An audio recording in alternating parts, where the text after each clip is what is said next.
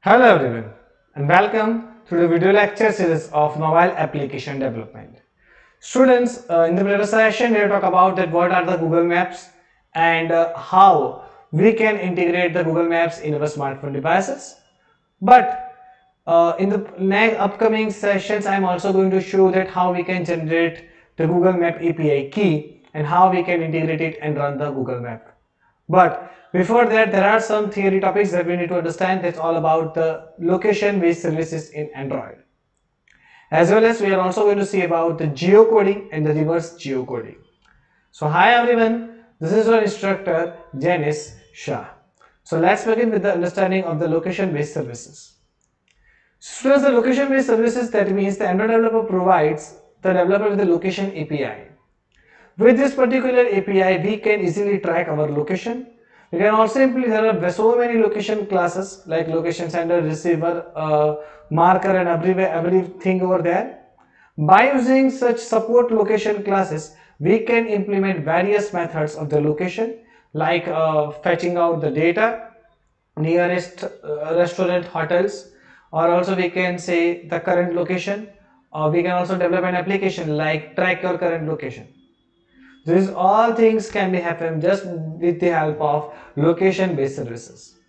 So these location based services in Android are those services that deal with the device geographical location. This object represents the geographical location which consists of a latitude, longitude, a timestamp and other information like bearings, altitude and the velocity.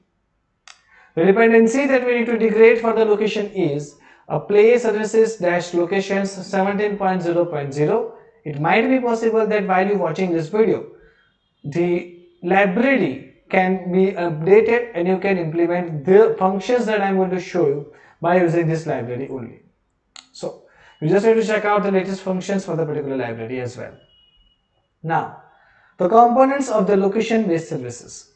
Students, there are 4 different classes. They're like location manager, location listener, location provider and location class. The location manager, it helps us to get the location services of the system. The location listener interface, that is receives the notification from the manager. The location provider is a devices that provide that a location from a set of providers, and location class, it represents the geographic location at a particular time. Now, these are the various methods that we can access through the location objects. See, the number 1 is the first float distance 2. It returns the approximate distance in the terms of meters between the location and the given location. The get accuracy is the estimated accuracy of the location in meters. Get altitude is available in meters above the sea level. The get bearing, it gives you the bearings in terms of the degree. Get latitude and longitude, both methods returns latitude and longitude in terms of degree respectively. Get speed is available in the meter or second over the ground. Has accuracy, it returns true if the location has its accuracy, otherwise returns false. Same as has altitude, if true the location has any altitude. Now, has bearing, it returns true if the location has bearing. Has speed, it returns true if the location has some speed.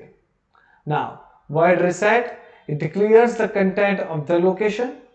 Void set accuracy, it set the estimated accuracy of this location in terms of meters. Void set altitude, it set the altitude. Set bearing, set the bearings. Set latitude, longitude method are used to set the latitude and longitude both. Set speed is used to set the speed. Into string method is convert the object in the form of the string. Now, how we can get the current location? So there are various methods to get the current location. To get the current location, first you need to create the location client object and then use the services to connect the method as a get the last location to call that particular method. Then we can also location based functionality can be implemented using the 2 different interfaces like Google Play Services client.connection callbacks and the on connection failure listener location object. Various methods are like on connected, disconnected, on connection failed and on location change methods are there that you can use to fetch the location as well. So With these students, we have the two different concepts like the geocoding and the reverse geocoding. When we talk about the geocoding, what we can do over there? So with the help of the geocoding, students, we can fetch the latitude and longitude from the given address. So whenever you try to type like this LJIET or LJ University and click on the go button, it will show you the latitude and longitude of the LJ University. Okay. And what do we mean by the latitude? The reverse coding. So reverse coding is totally a reverse of the geocoding. That means you have the latitude and longitude and you want to show the address. So geocoding, that means from the address we are going to move towards the latitude and longitude, and reverse geocoding, that means from the latitude and longitude we are going to fetch the address, right? So we are going to see this all about in the upcoming lectures.